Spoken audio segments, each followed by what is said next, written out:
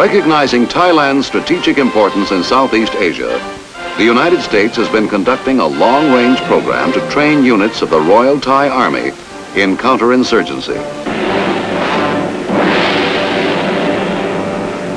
Aware that there is more to counterinsurgency than just locating the enemy and fighting him, the U.S. Army is advising and assisting the Royal Thai government in training their special forces.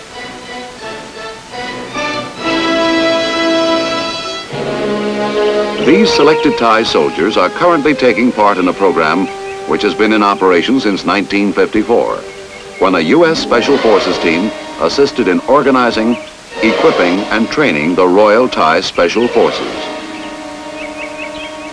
Patterned along the lines of the U.S. Army Special Forces, and under the capable guidance of their longtime commander, Colonel Chai Sirasampan, the Royal Thai Special Forces have developed into one of the finest units of its kind in Southeast Asia. Colonel Chai, a graduate of the Royal Thai Military Academy, received much of his training in U.S. military schools, including the Command and General Staff College.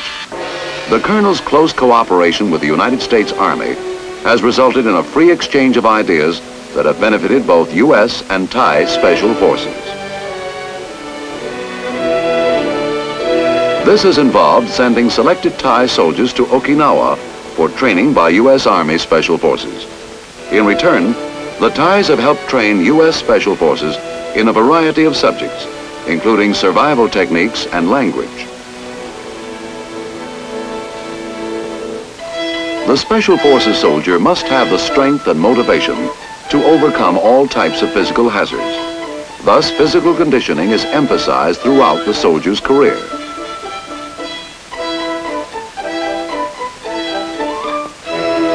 Royal Thai Special Forces undergo rigorous training in all phases of conventional military activities.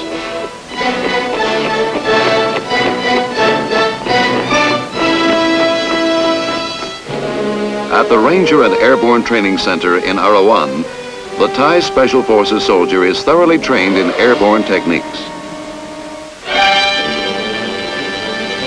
He becomes familiar with a parachute harness and learns how to manipulate his chute.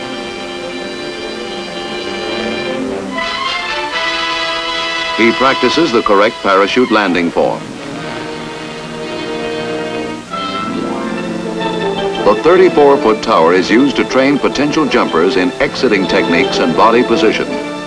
Once the soldier progresses beyond this phase of parachute training, he generally has little difficulty in mastering the actual jump.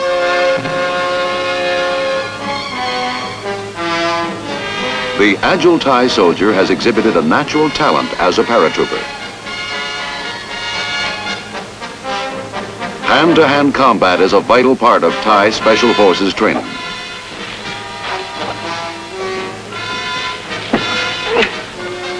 The Thais find their own boxing techniques extremely effective when combined with U.S. methods.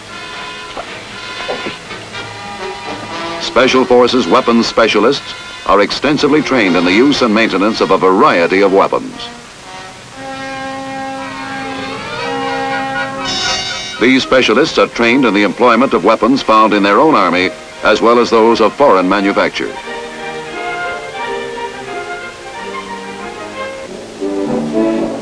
Through intensive training, the Thai Special Forces soldier gains confidence in all his weapons.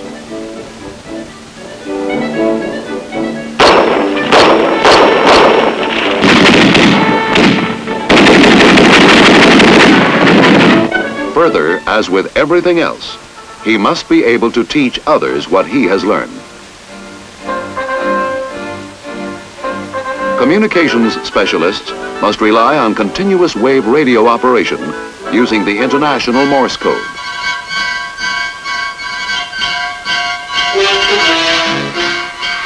They must be able to receive and transmit at the rate of 18 to 20 words per minute and to maintain their sets in the field.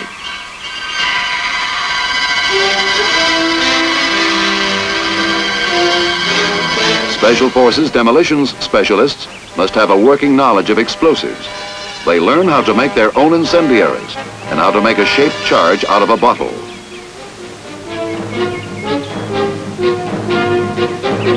For several years, Thai Special Forces have been sending selected officers and NCOs to Okinawa to learn advanced techniques in demolitions.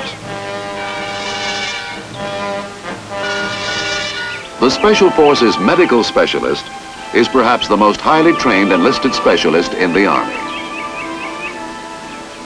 In the field, dropped into a remote area and cut off from outside support, he is required to treat wounds, fractures, perform surgery, and treat the countless ills common to this part of the world. All Special Forces soldiers must become experts in living off the land.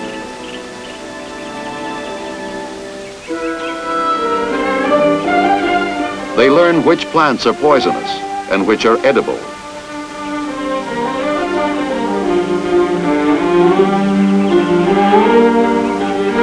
They are taught how to get their food by using various traps, such as a fowl snare, a small walking animal snare, or a squirrel trap. They learn how to handle dangerous snakes.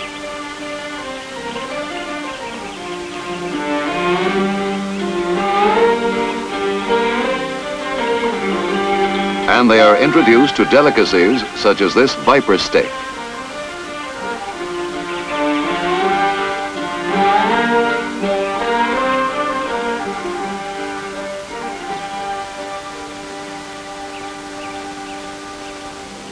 Recognizing the importance of small patrols in jungle warfare, Thai Special Forces concentrate on small unit tactical training.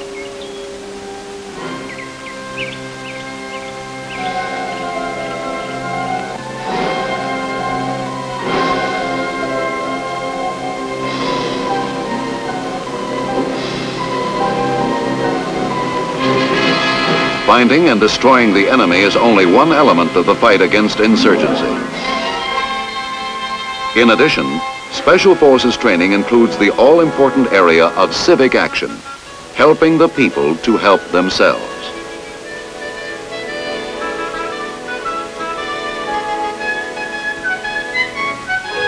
Skilled in the many facets of counterinsurgency, the Royal Thai Special Forces today are a significant factor in helping to maintain the security of a nation whose stability will help determine the course of history in Southeast Asia.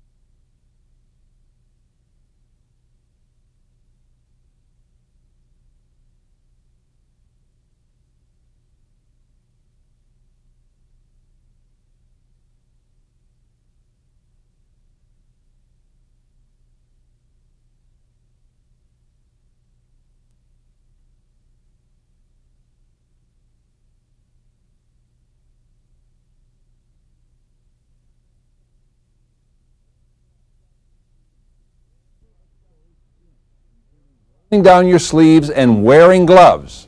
An increase in MOP is not required. 3. With your protective mask on, dust off your uniform after you dismount the vehicle. You may unmask after dusting off. 4. Always observe standard field hygiene procedures, including washing your hands and face. These simple precautions will help protect you from inhaling or ingesting DU and other contaminants, transferring contamination from hand to mouth, or getting contaminants in cuts and abrasions. You may notice that some personnel wear additional protective equipment. This is because they spend a significant amount of their working day in destroyed or damaged vehicles that may contain DU contamination, as well as burned plastics, POL products, and tungsten contamination. These personnel include battle damage assessment and repair teams and maintenance and recovery personnel. They are issued equipment such as respirators and coveralls to be used for daily work inside destroyed or damaged vehicles. A fourth situation in which DU could present a hazard is if you find penetrators or parts of penetrators. Because spent tungsten and DU penetrators can appear very similar, assume all penetrators you find are made from DU. You can determine when armor has been breached by a DU penetrator by using an AN-VDR2 or an AN-PDR77 radiac meter. These meters can also be used to determine whether a spent penetrator on the battlefield is DU. As with all battlefield debris, do not pick up penetrators or pieces of penetrators that you find on the battlefield. Notify your chain of command so they can coordinate a response. A final situation in which DU could present a hazard is if you are near, within 50 meters of, actively burning fires involving DU. If MET TC permits, stay at least 50 meters from actively burning fires involving DU. Assume all armored combat vehicles and ammunition supply vehicles contain DU munitions. Never delay first aid or combat rescue because of DU. Conduct rescue and administer first aid in accordance with the soldier's manual of common tasks.